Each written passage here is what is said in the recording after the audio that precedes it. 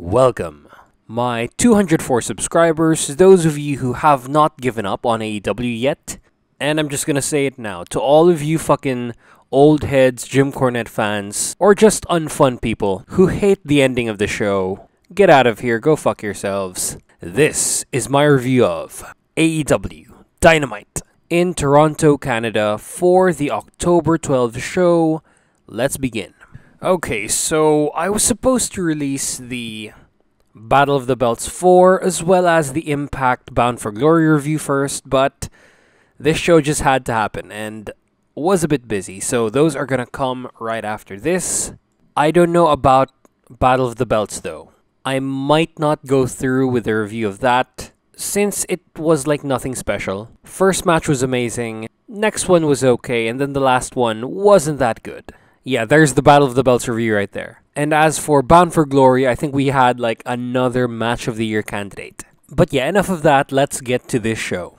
So we start off the show with native Toronto Canadian, Renee Paquette, aka Mrs. Moxley, FKA Renee Young, opening up the show, welcoming everyone from Toronto to the show, introducing herself and whatnot, as well as getting cheered the shit out of by the crowd. And this move makes absolutely fucking sense. I don't know why it took this long, because Renee Paquette has always been like a great interviewer, especially in talk shows and talking smack. She has that voice that's just so whole and very comfortable to listen to.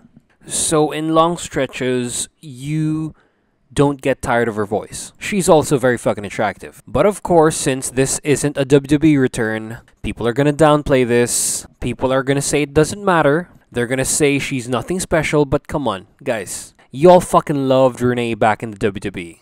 So please, cut the shit. What worries me here is the interview time or the screen time that it takes away from Lexi Nair and Alex Marvez. But more from Lexi Nair, who's actually showing or like starting to show personality in the show. As for Alex Marvez, honestly, not the best, but does very well in comedy segments. So yeah, if you like split the time between these three, or if you have like a talk show that you have aside from RJ City, who's like the best, this is gonna work out really well. But if she takes time away from your established interviewers, there's gonna be a problem here.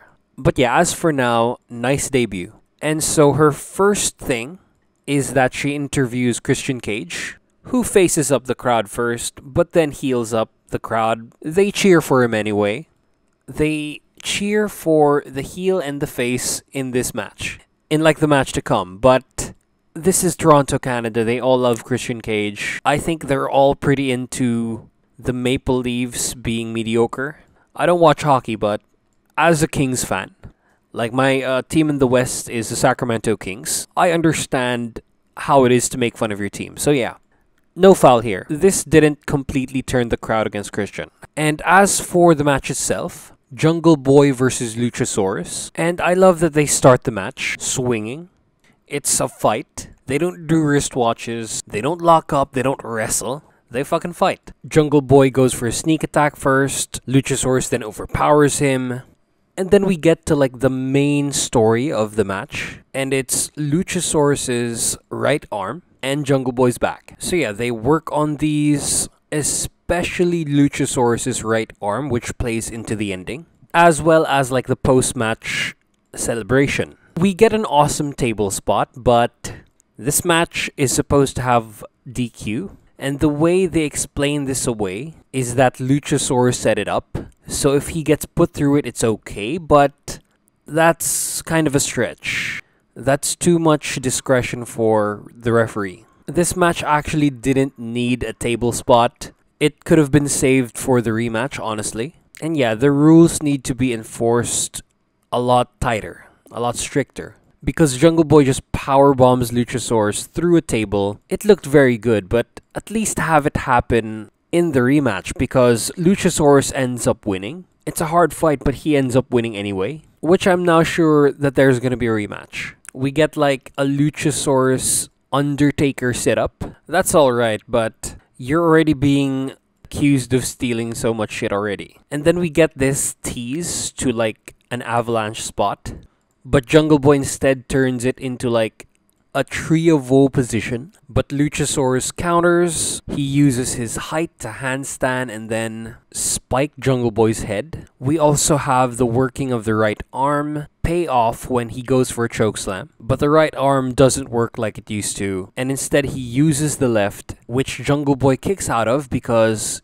it's just not the same. There's not as much power in your weaker arm to actually like do your finisher properly, even if it's a finisher. And then we get a lot of storyline moments when Jungle Boy goes for a kill switch. He then hits it on the second try. But we also get like one awesome storytelling moment where Luchasaurus has Jungle Boy on this like electric chair position, like how they used to when they were still a team. And then Jungle Boy just poison Rana's Luchasaurus. This was really good.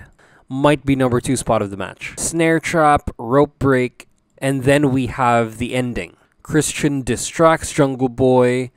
Luchasaurus takes advantage of this. He hits his reverse fireman carry slam and then wins the match, with Christian trying to raise his other hand first, but of course he's injured. And Christian's also injured, so it's a bit hard.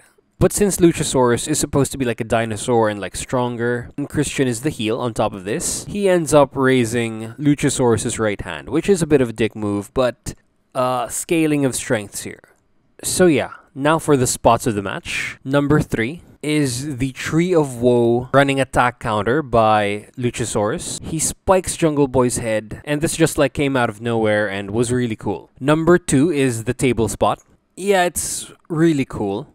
It's an awesome looking spot, highest impact spot of the match, but that should be a DQ and should have been saved for the rematch. And as for the top 1 spot of the match, it's the electric chair Poison Rana spot. Just a callback to Jurassic Express. It's an awesome storytelling moment. And yeah, fucking beautiful spot. And also I'd like to mention the honorable mention, which is Luchasaurus trying to chokeslam him with the right arm, but then goes for the left because the right just hurts too much. And yeah, this match is like a TV main event pay-per-view undercard match. It was really good. It might be Jungle Boy and Luchasaurus' best singles match yet, and fitting it's against each other. And also I forgot to say that the crowd was super hot. Fucking Toronto, awesome wrestling city. This might just be recency bias or like because this is AEW's first show in Canada, but Toronto fans have always been very vocal about sports teams and wrestling. Bret Hart as well as the Raptors, the second most toxic fan base in the NBA. Number 1 is the Knicks, of course. And maybe the Lakers. Yeah, okay.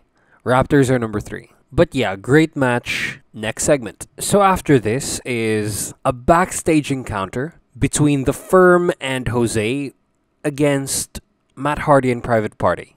And this whole thing is weird, involving The Firm buying 2 African American wrestlers' contracts, basically passing the problem off from a stronger, higher up in the card faction to a middle of the card faction. It's now possible for Matt Hardy to actually beat someone here. And yeah, I totally think Ethan Page shouldn't lose. I think anyone in The Firm can lose except Morrissey and Ethan Page. Or like, if you do it correctly, Ethan Page can lose. It can be acceptable. But to have the match on Rampage, like the conditions for their match, it's going to be Ethan Page against Isaiah Cassidy on Rampage, and if Cassidy wins, they're free. If Page wins, they take Private Party and the Hardys. And I think it would be a cool storyline if Cassidy loses, which is probably going to happen, and then all of them just make the Firm's life a living hell as they're in the faction. And then the Firm just gets sick of them and kick them out, or maybe have Jeff Hardy save them. But yeah, that would be a really fun long-term storyline.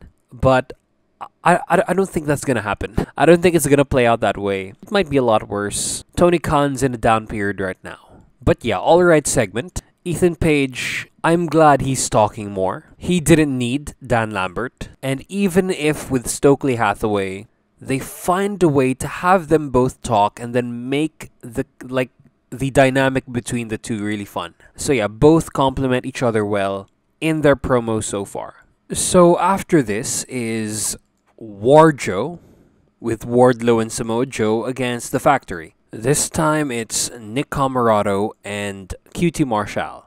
So that's a lot of big dudes in the ring.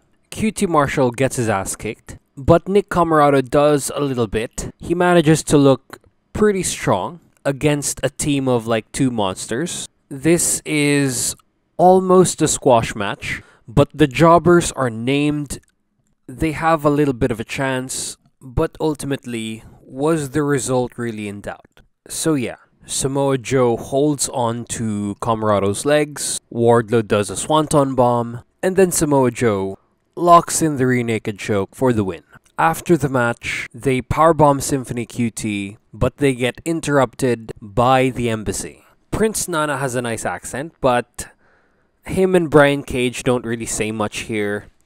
It's just something to bring out FTR and to prolong this already lopsided feud. And then they announce a trios match against the embassy, where they hint heavily at their teammate. They do the tens. We all know who it is. It's fucking Shawn Spears, and he's back. And now babyface, and will probably be the one to take the pins in this faction, unfortunately. It's a very cool return, unexpected. I thought he was released or like not renewed, but you can't have the embassy get swept.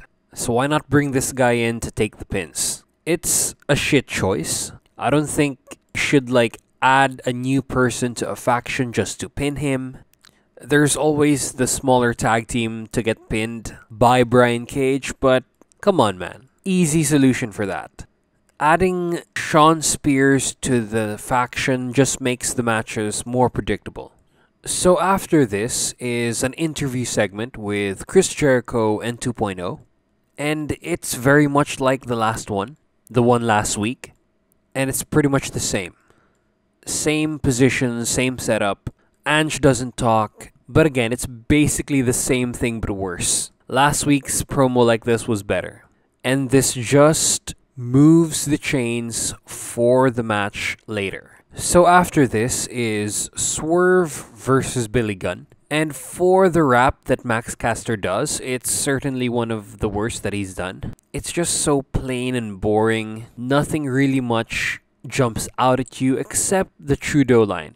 But they're still over, so yeah. For the match itself, there was a lot of working of Billy Gunn's leg. And at one point, it started feeling like a Billy Gunn Ruthless Aggression match, where he was used to put over a lot of talent. But here, he's allowed to do a lot of, like, ass things. He's allowed to shine more, the crowd is hotter, and he's allowed to wrestle a faster pace. And he actually kicks out of Swerve's finisher, which is the double foot stomp.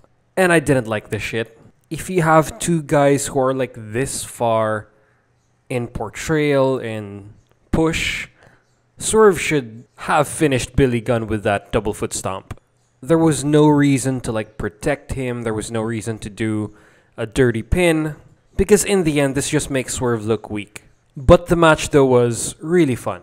Spot of the match is this sequence starting from a tilt-a-whirl slam, clothesline, and then jackhammer. So yeah, a really fun match. This is TV undercard, pay-per-view undercard, but I just don't like the ending.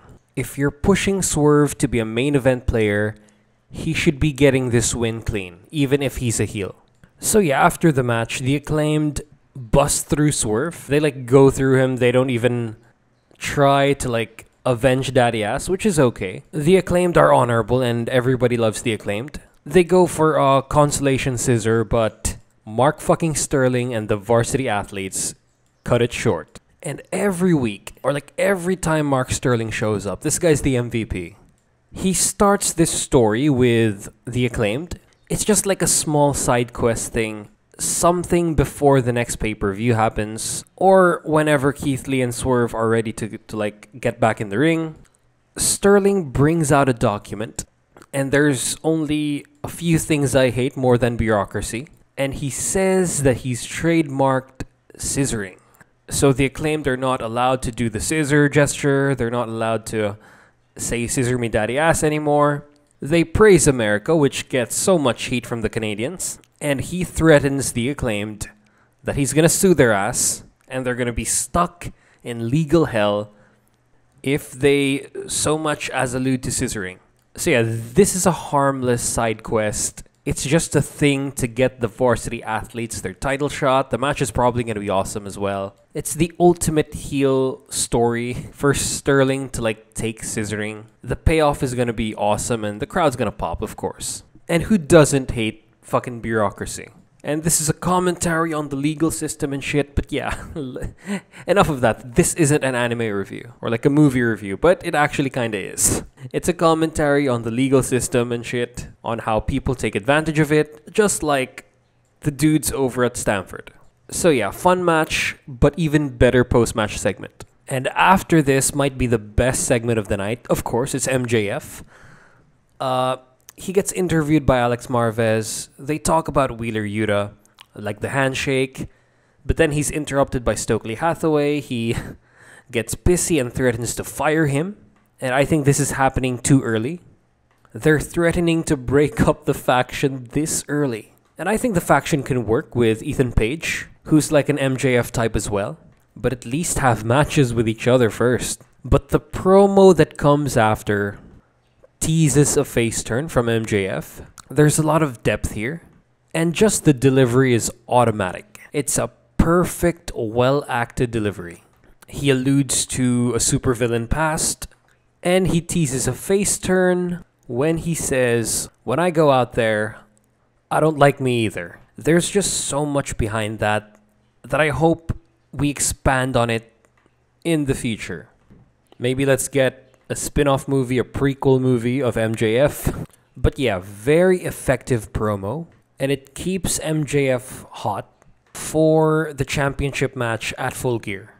While the current world champion still has to deal with something else. But yeah, before I crown this the top segment of the night, just because of the ratio of promo time to promo quality, as well as just the depth of the content and what it's trying to do, I'm gonna have to watch the Mox Page promo that comes after. Because I have a prediction, and it's not a very hot take, but it might be for WWE fans or just fair-weathered AEW fans who think this is just to make the WWE better. So yeah, next segment is Mox and Page. So the segment opens up with Moxley setting the table. He describes what it's like to be world champion. He describes pretty much how hard it is, how dirty it is, and he takes shot at Hangman Page because we all know that Hangman Page is like a millennial cowboy. He's anxious. He's not a go-getter. He's not aggressive enough, I think. That's his old character. And Mox uses this to start some shit. Anxious, doubtful, second-guessing. That's pretty much what Adam Page was before winning the title from Kenny. As well as when he had the championship. And then right on cue, Adam Page makes an entrance. And then he cuts the best promo of his career. He does the whole thing, the babyface thing, where he praises the shit out of Moxley. He builds him up. He brings up the issue that he has with him.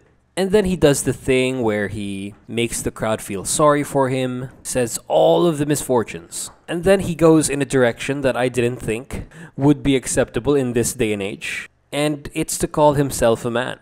He delivers this part of the promo with so much passion. He yells all over the place. He even hits his head until he bleeds. And then he does all of this while saying that he's all here despite all of those problems because he's a man. And this is not as deep cutting as MJF's promo. I think heels have better opportunities to cut deeper cutting promos. This is middle level depth, but he manages to maintain my interest.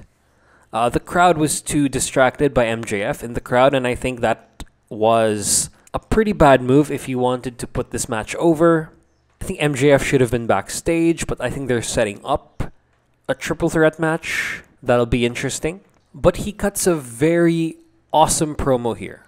True 100% babyface promo from a true babyface. I don't get why people say he's bad at promos, why he's uncharismatic. I mean, the dude can cut a promo, just watch this shit.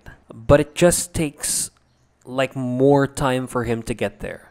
It's not like instantaneous like MJF. Hangman needs to build it up some more. And as for now, I think he can only do babyface. But yeah, I'm gonna have to give this segment of the night.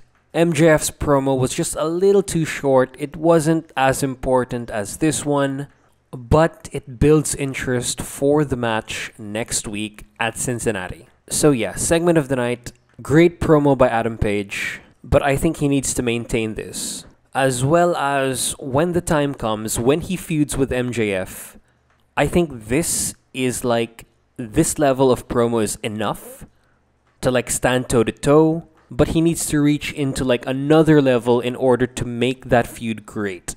So yeah, best segment of the night. Can't wait for next week. But also, I can't wait for that Hangman Page versus MJF feud 11 months from now before MJF's contract expires. So after this is Jericho versus Danielson 3. We've had this match in a span of a couple of weeks. And this isn't how you're supposed to do a feud, but it's in Toronto, so I guess it's okay.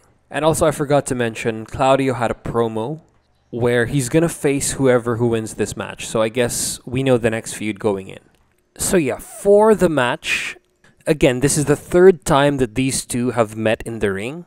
And this has to be the second best among the three. This is a lot less technical, but also a lot less exciting. So it's in the middle. And they do go for some new stuff, like the Liger taunt, Danielson going for the walls, Avalanche Butterfly Suplex, as well as an attitude adjustment, and maybe the best looking two-legged codebreaker that Jericho has done ever since he left the WWE, and that might be spot of the match, but most of the match is pretty much the same. The crowd completely made this one. They even did a "This is awesome" chant, which I think wasn't deserved, but yeah. And for the finish, Danielson dodges a Judas effect. There was no slowdown in that spot, so I really liked it. But Jericho pushes Danielson to Paul Turner, taking him out. Magic and Ange then hand Jericho the title.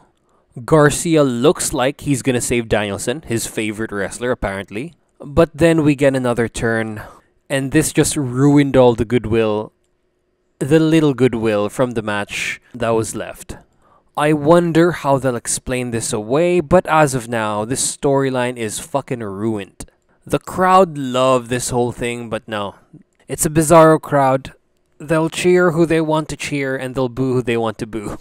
It feels like this isn't, or these aren't the right reactions, but yeah, I hate the booking decision. The match is a bit overrated. This is like a TV undercard, pay-per-view undercard match, and stop doing these already. If we get a fourth match, I might just stop reviewing these altogether. The fourth match will be a void in my reviews. It's just gonna be like skipped over. The hug at the end though looks like there's some depth there. Garcia makes a face as if he's not sure. There could be something with this. He isn't smiling, he isn't celebrating. But yeah, it'll depend on what happens on the next few weeks. Because this is a bit weird, because he's supposed to have a match against Lee Moriarty. I think they've already forgotten that. And it only works if Garcia is a babyface. So yeah, I don't like this booking decision. They should have just had Garcia cost Jericho the match. This storyline's dead. It lost all the heat. They have to do something completely out of the box and like mind-blowing in order to save this.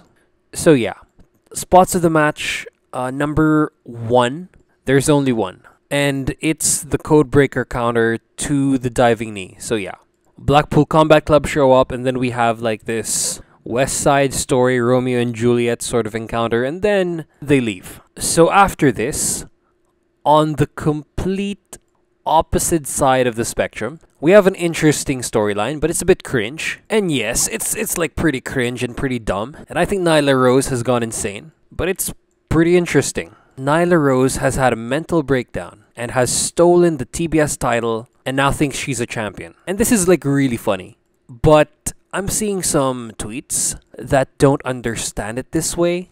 And I don't know if it's the American education system. Education system here is also pretty dumb, but this just takes the cake. She is not treated like a TBS champion, and like Renee Young doesn't treat her as the TBS champion. She addresses this, and how do you interpret it that way? But yeah, Anna Jay starts some shit, and then the match is on Rampage. And some further proof is that the match card doesn't have TBS championship match on it. So yeah, stop being dumb, learn how to read, and study more. Fucking dumb shits.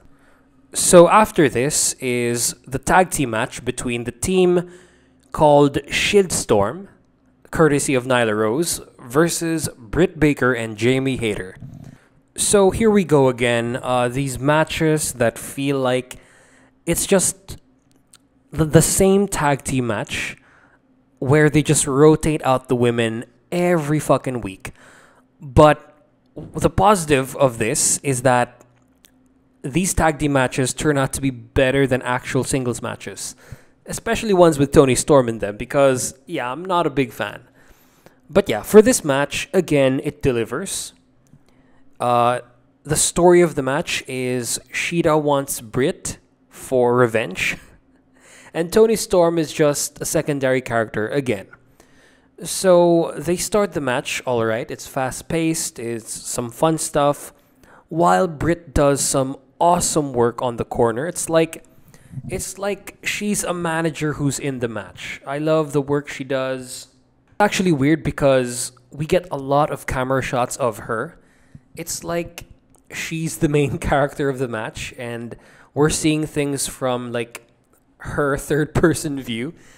And yeah, I mean, maybe dial back on this. Feature the other women more instead of like obsessing over Britt Baker. But yeah, Britt avoids Shida for most of the match.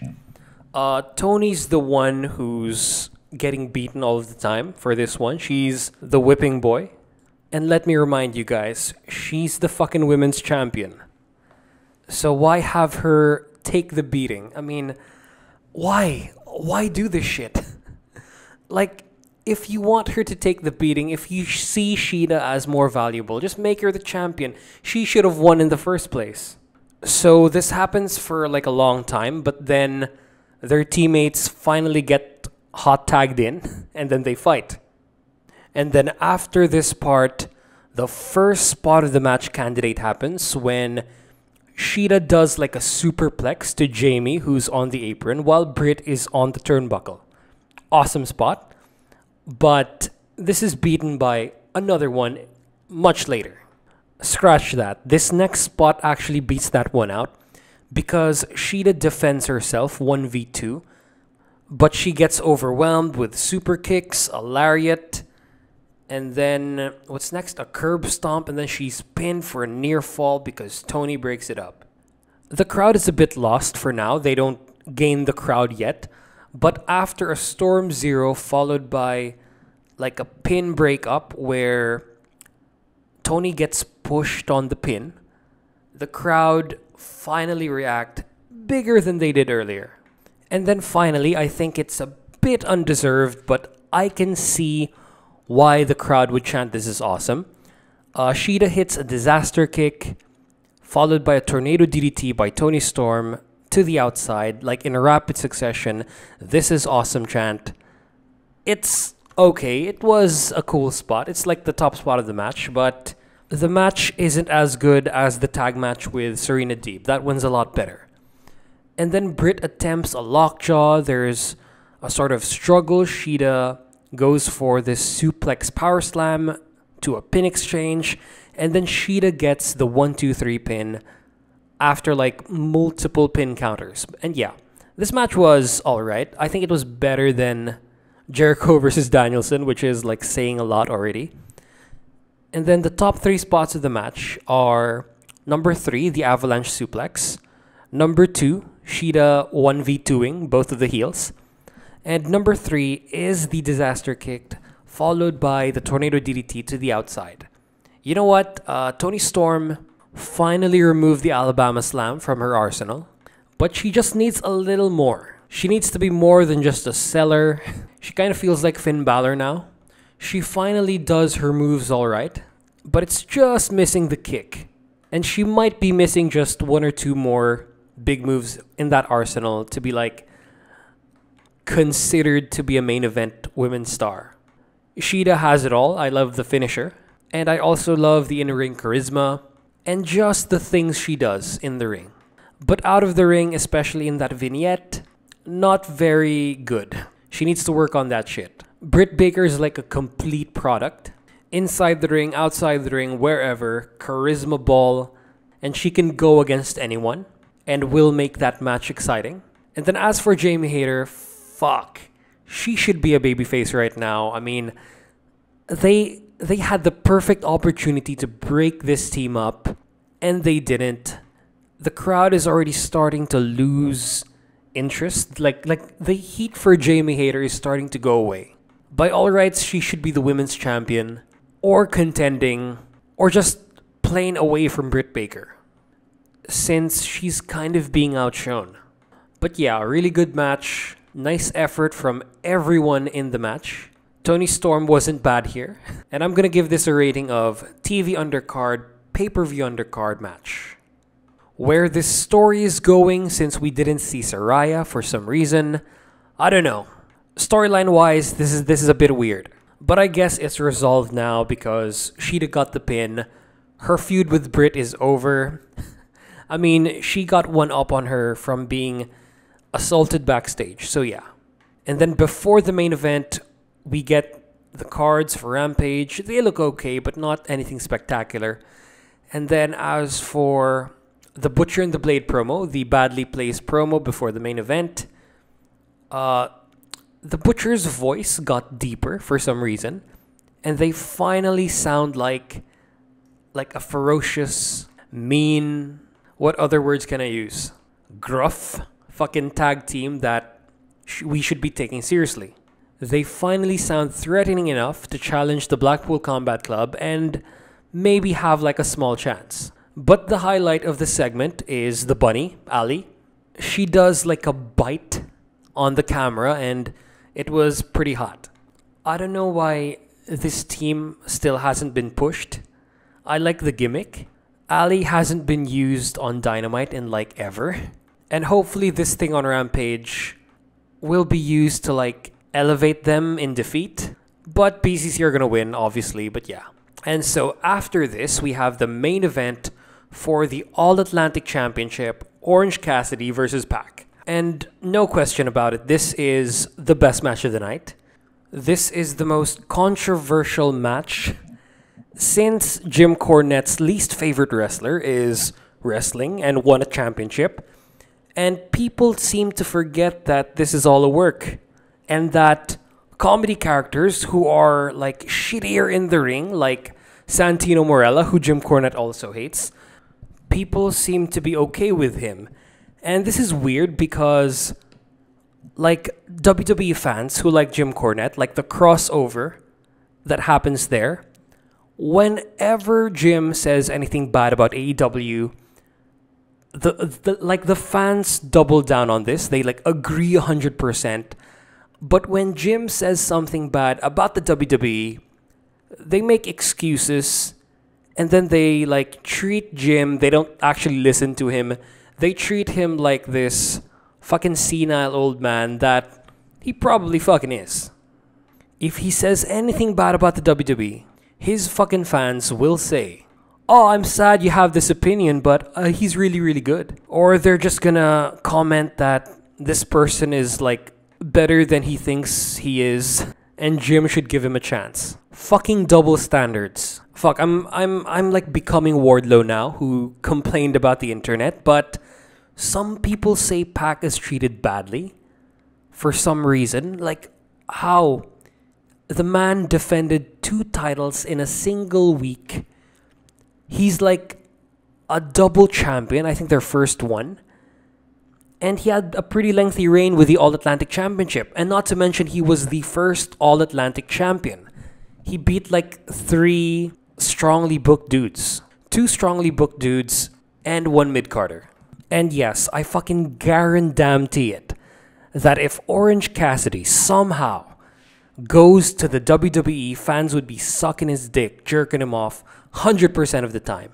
And then even if he does the same shit or worse, people would just call him better there.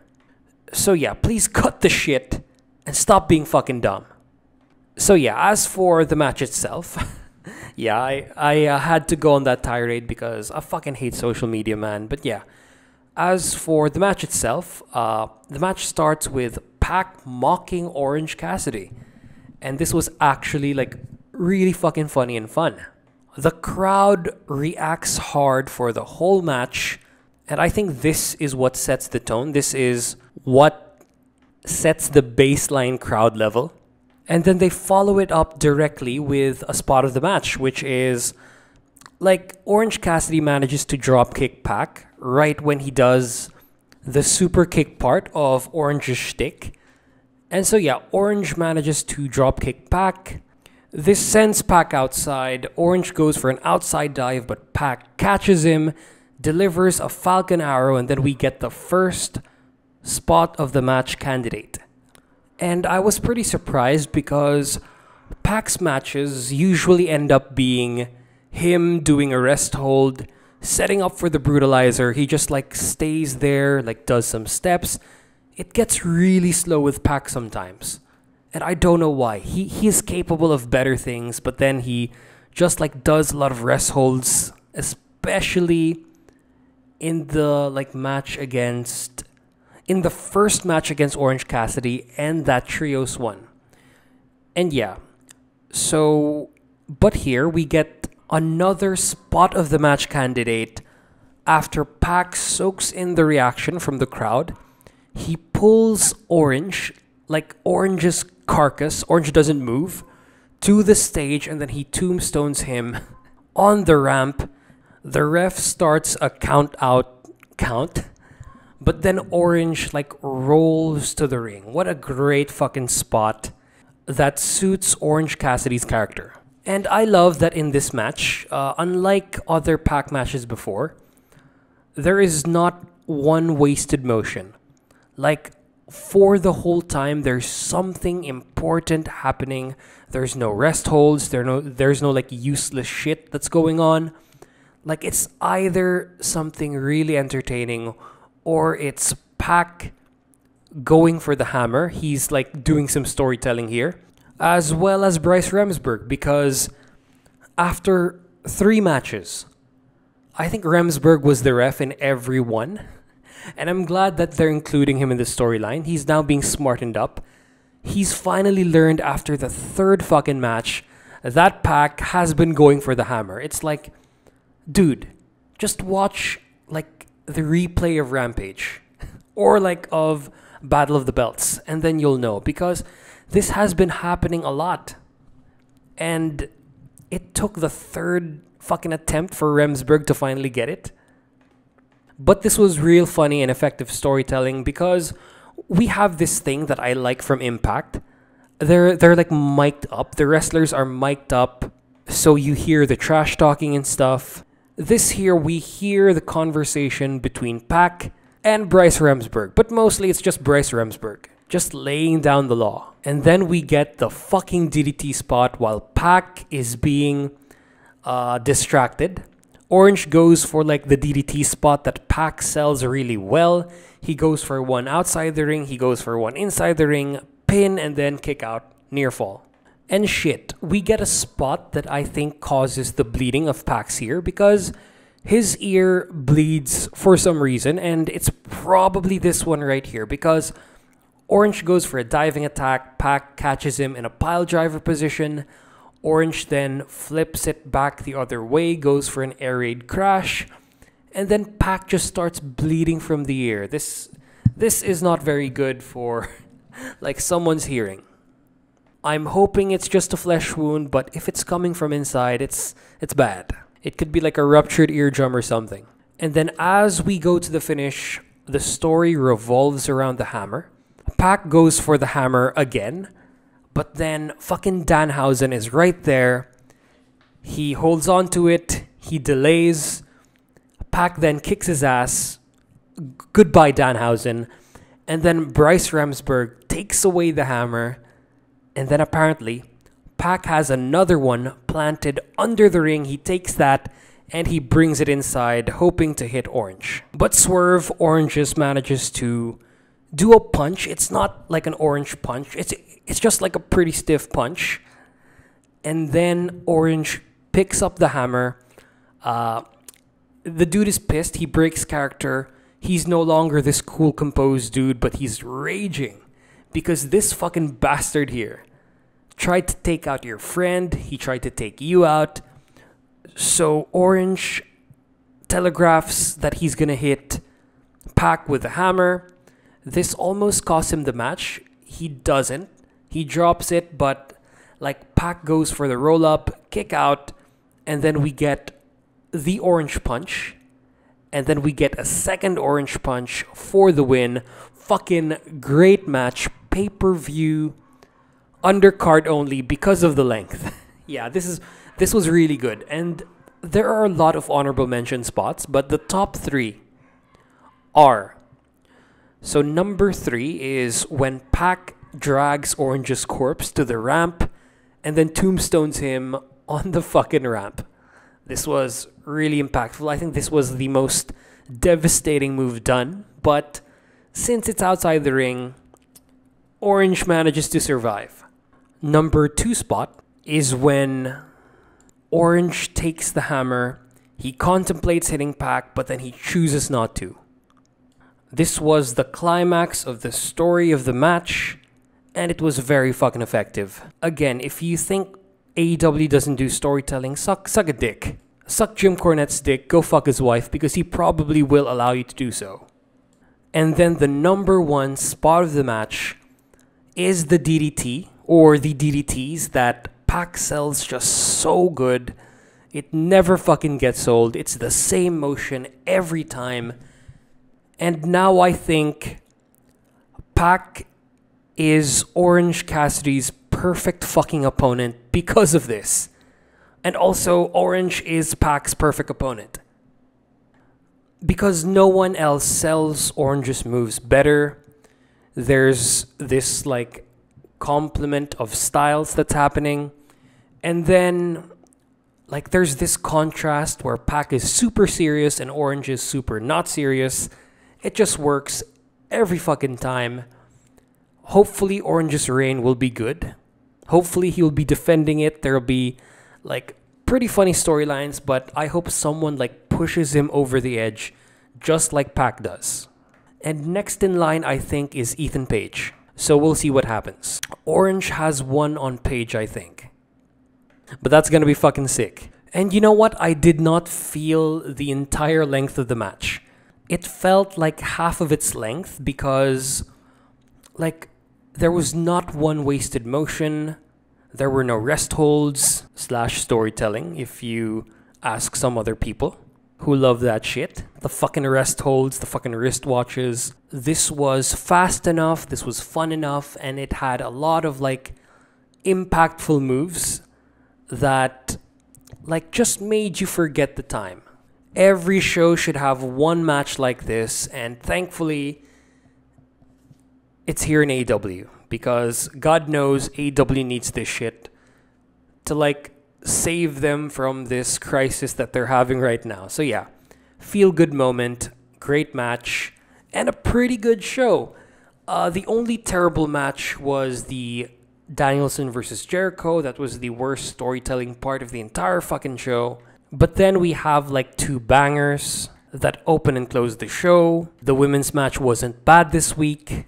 And we had 2 segments from the biggest heel and the future biggest babyface of AEW. He was supposed to be by now, but things didn't work out because of Tony Khan's shitty booking.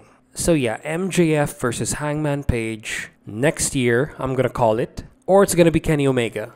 But they have to build them up to that point. MJF is fucking ready to go. But as for Page, people seem to have turned on him. Kenny, I think, is a bigger babyface than Page right now. Like, we still haven't seen Kenny stand face to face with MJF. So who knows who people are going to cheer. It's also worrying that both of their contracts end on 2024. Hopefully they both stay, but that's for next year and for next week. I'm predicting a triple threat match between Hangman Page, Jon Moxley, and MJF on Full Gear, but we'll see what happens next week. If Mox just beats Hangman like straight out, what the fuck was all of this for?